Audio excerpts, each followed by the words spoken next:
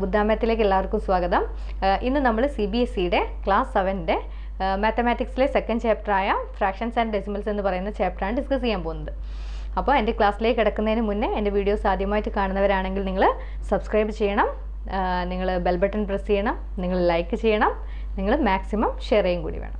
അപ്പം ഈ ഒരു ക്ലാസ്സിലേക്ക് കിടക്കുന്നതിന് മുന്നേ എനിക്ക് നിങ്ങളുടെ അടുത്തൊരു കാര്യം പറയാനുണ്ട്.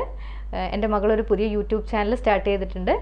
അപ്പം നിങ്ങളെല്ലാവരും ആ ചാനൽ കാണണം, നിങ്ങൾ ലൈക്ക് ചെയ്യണം, നിങ്ങൾ സബ്സ്ക്രൈബ് ചെയ്യണം, നിങ്ങൾ എന്തായാലും ഈ ചാനൽ നിങ്ങൾ സപ്പോർട്ട് ചെയ്യണം. അപ്പം ഒരുപാട് പരിപാടികൾ അതിൽ വരുന്നുണ്ട്. അപ്പോൾ നിങ്ങൾ മാക്സിമം അത് കാണണം, അതുപോലെ തന്നെ നിങ്ങൾ ഷെയർ ചെയ്യണം. നിങ്ങളുടെ സപ്പോർട്ട് എപ്പോഴും ഉണ്ടായിരിക്കണം. ഓക്കെ, അപ്പം ചാനലിൻ്റെ ലിങ്ക് ഞാനവിടെ താഴെ ഡിസ്ക്രിപ്ഷൻ ബോക്സിൽ ഇടുന്നുണ്ട്.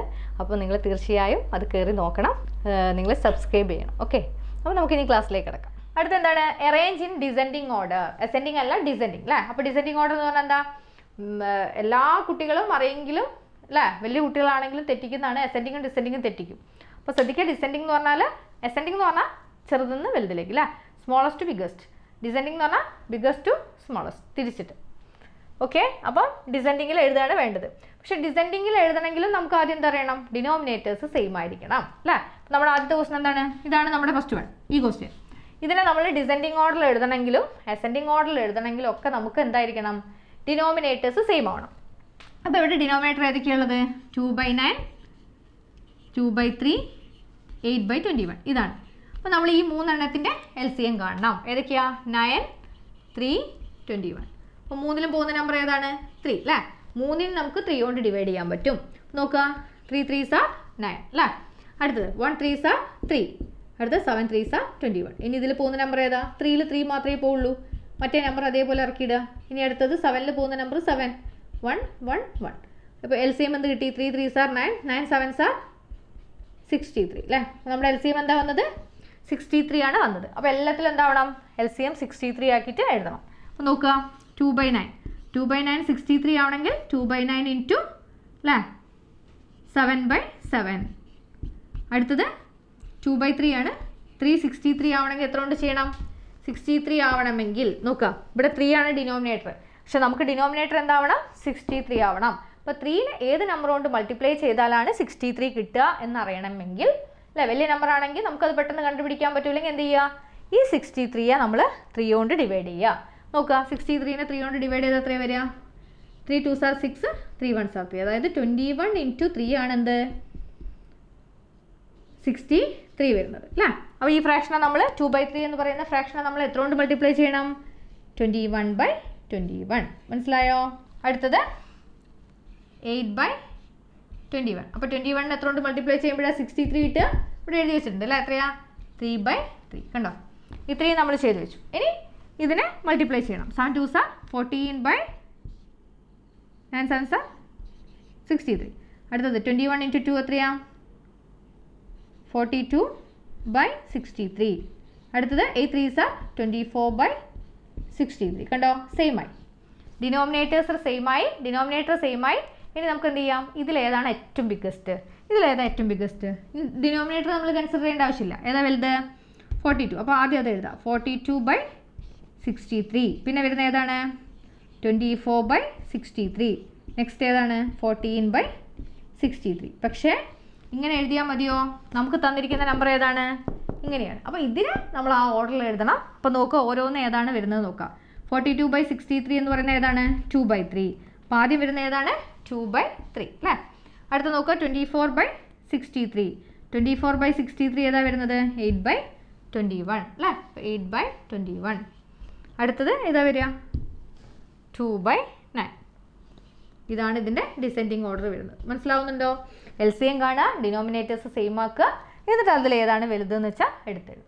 മനസ്സിലായല്ലോ? ഇനി നെക്സ്റ്റ് നോക്കാം. അപ്പോൾ നമ്മുടെ നെക്സ്റ്റ് ഡിസെൻഡിങ് ഓർഡറിൽ എഴുതാനുള്ള നെക്സ്റ്റ് ക്വസ്റ്റൻ ആണ് തന്നിരിക്കുന്നത്. 1/5, 3/7, 7/10 അല്ലേ. അപ്പോൾ ഇതിനെ നമ്മൾ എന്ത് ചെയ്യണം? ഡിനോമിനേറ്റർ സെയിം ആണെങ്കിൽ നമുക്ക് അസെൻഡിങ് ഓർഡറിൽ എഴുതാനും ഡിസെൻഡിങ് ഓർഡറിൽ എഴുതാനും അതുപോലെ ആഡ് ചെയ്യാനും ഒക്കെ സുഖമാണ്. പക്ഷേ ഇവിടെ ഡിനോമിനേറ്റേഴ്സ് ഡിഫറെൻ്റ് ആണ്. അതുകൊണ്ട് ആദ്യം നമ്മൾ എന്ത് ചെയ്യണം? മൂന്നെണ്ണത്തിൻ്റെ ഡിനോമിനേറ്റർ സെയിം ആക്കണം. അതിന് വേണ്ടിയിട്ട് നമ്മൾ ആദ്യം LCM കാണണം. നോക്കുക, 1 5s are 5 അല്ലേ. 7ൽ പോവില്ല, 7 അങ്ങനെ ഇട്ടു. 10ൽ 2 5s are 10. ഇനി ഇതിൽ രണ്ടിലും പോകുന്ന നമ്പർ ഉണ്ടോ? ഇല്ല. കോമൺ ആയിട്ട് പോകുന്ന നമ്പർ ഇല്ല. 7ൽ 1 ടൈം പോവും അല്ലേ. 2 അങ്ങനെ എടുത്തു, വീണ്ടും 2 എഴുതി കഴിഞ്ഞാൽ 1 1 1. അപ്പോൾ എത്രയാ? 7 5 35, 35 ഇൻറ്റു 2 എത്രയാ? 70. അപ്പോൾ നമ്മുടെ LCM എത്രയാണ് വരുന്നത്? LCM is equal to 70. കണ്ടോ? അപ്പോൾ LCM 70 കിട്ടി. ഇനി എന്ത് ചെയ്യണം? ഇതിനൊക്കെ നമ്മൾ ഡിനോമിനേറ്റർ 70 ആക്കണം അല്ലേ? നോക്കുക. അപ്പോൾ 1/5 എത്ര കൊണ്ട് ചെയ്യണം? 70 ആക്കണമെങ്കിൽ. അപ്പോൾ നമുക്ക് അറിയില്ല എന്ന് വിചാരിക്കുക. 5നെ എത്ര കൊണ്ട് മൾട്ടിപ്ലൈ ചെയ്താലാണ് 70 കിട്ടുക നമുക്ക് അറിയില്ലെങ്കിൽ നമ്മൾ എന്താ ചെയ്യേണ്ടത്? 70 ഡിവൈഡഡ് ബൈ 5 അല്ലേ? നോക്കുക. 70/5 എത്രയാണ് വരിക? 1 5s are 5, carry 2, 20ൽ 4 5s are 20, 14. അപ്പോൾ 14/14 അല്ലേ? അടുത്തത് 3/7 ആണ്. 7 70 ആവാൻ എത്ര കൊണ്ടാണ് മൾട്ടിപ്ലൈ ചെയ്യേണ്ടത്? 10 ഉണ്ട്. അപ്പം 10/10. അടുത്തത് 7/10. അതും എളുപ്പമാണ്. 7/10 10 70 ആവണമെങ്കിൽ 7 ഉണ്ട്. ഇതാ. പിന്നെ എന്ത് വന്നു? 14/70. അടുത്തത് 3 10s are 30/70. 7 7s are 49/70. കണ്ടോ? ഇനി ഇതിൽ ഏതാണ് ബിഗ്ഗസ്റ്റ് വരുന്നത് അല്ലേ? ഏതാണ് ആദ്യം വരുന്നത് നോക്കുക. ഒറ്റയടിക്ക് വേണമെങ്കിൽ അങ്ങനെ എഴുതാം, അല്ലെങ്കിൽ എടുത്തെഴുതണമെങ്കിൽ അങ്ങനെ എഴുതാം. നിങ്ങളുടെ ഇഷ്ടം പോലെ ചെയ്യാം. ഇതിൽ ഏറ്റവും വലുത് ഏതാണ്? ഇനി നമ്മൾ ഡിനോമിനേറ്റർ കൺസിഡർ ചെയ്യേണ്ട കേട്ടോ. ന്യൂമറേറ്റർ മാത്രം നോക്കുക. 49 ആണ് ഏറ്റവും ബിഗ്ഗസ്റ്റ് അല്ലേ? 49 എന്ന് പറയുന്നത് ഏതിന് ഈക്വലാണ്? നോക്കുക. 49/70 എന്ന് പറയുന്നത് ഏതിന് ഈക്വലാണ്? 7/10. നോക്കണം. 7/10 ആണ് ഏറ്റവും ബിഗ്ഗസ്റ്റ്. ഇതല്ലേ 49 വരുന്നത്? അത് 7/10 ആണ്. അടുത്ത വരുന്നത് ഇതേതാണ്? 3/7 അല്ലേ? 30/70 എന്ന് പറഞ്ഞാൽ 3/7 ആണ്.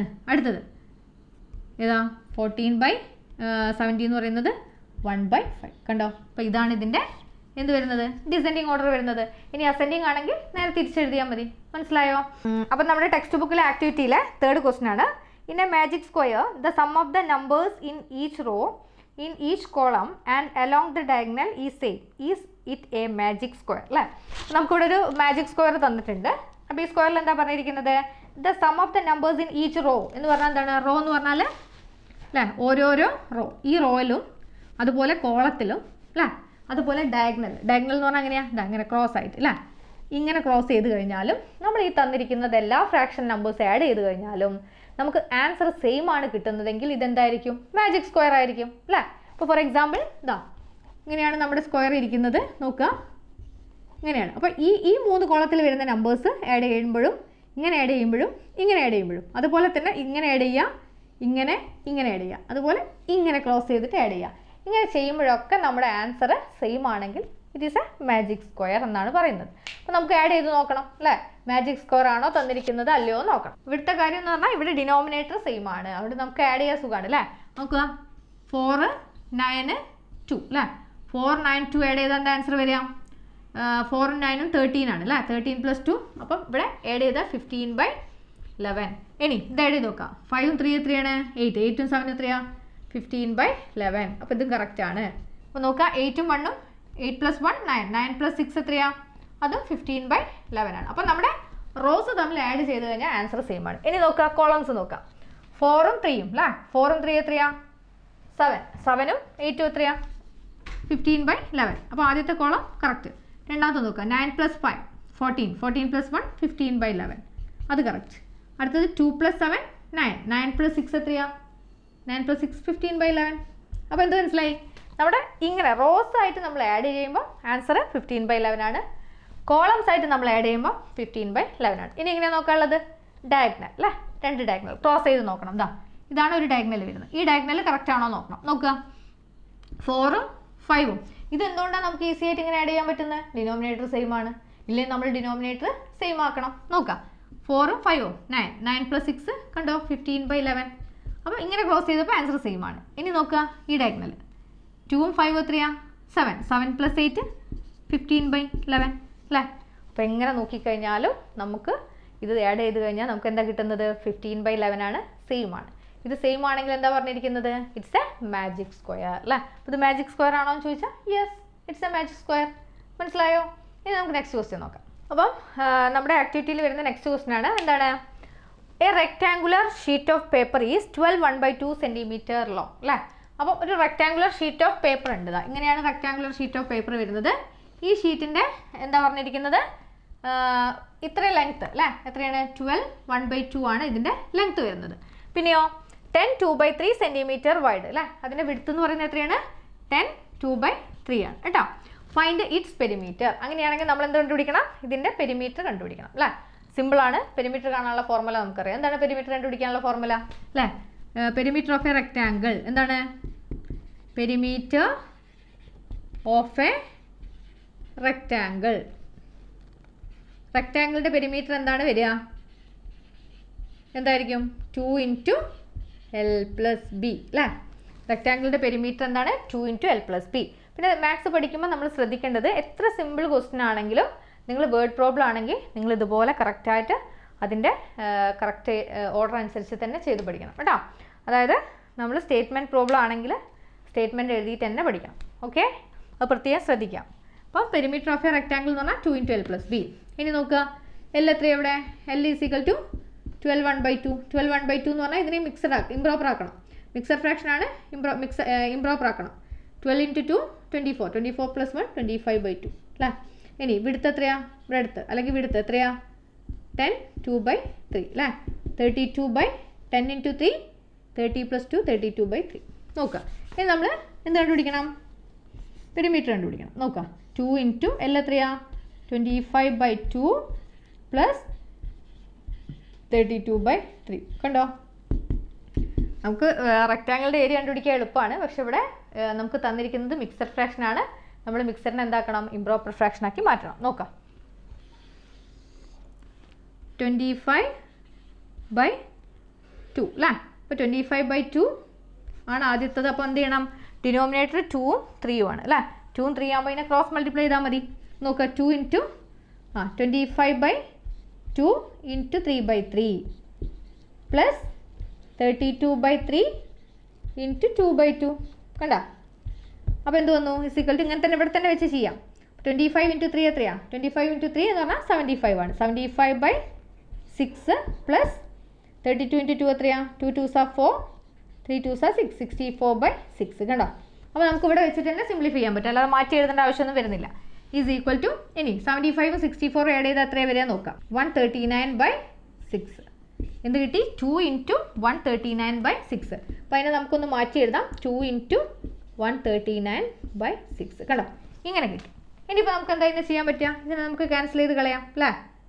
ക്യാൻസൽ ചെയ്ത് കളഞ്ഞാൽ എന്ത് വന്നു? 139/3. നമ്മുടെ ആൻസർ എന്താ വന്നത്? 139/3. ഇനി വീണ്ടും 139 നമ്മൾ എന്ത് ചെയ്യണം അല്ലേ? മിക്സഡ് ആക്കണം.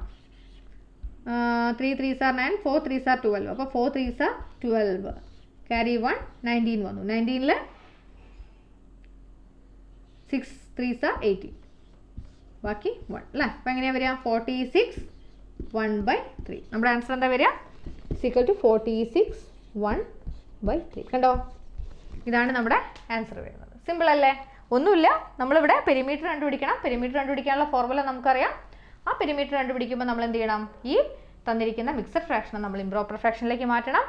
ആൻസർ കിട്ടിക്കഴിഞ്ഞാൽ അതിനെ വീണ്ടും നമ്മൾ മിക്സറിലേക്ക് തന്നെ മാറ്റുകയും വേണം. മനസ്സിലായോ?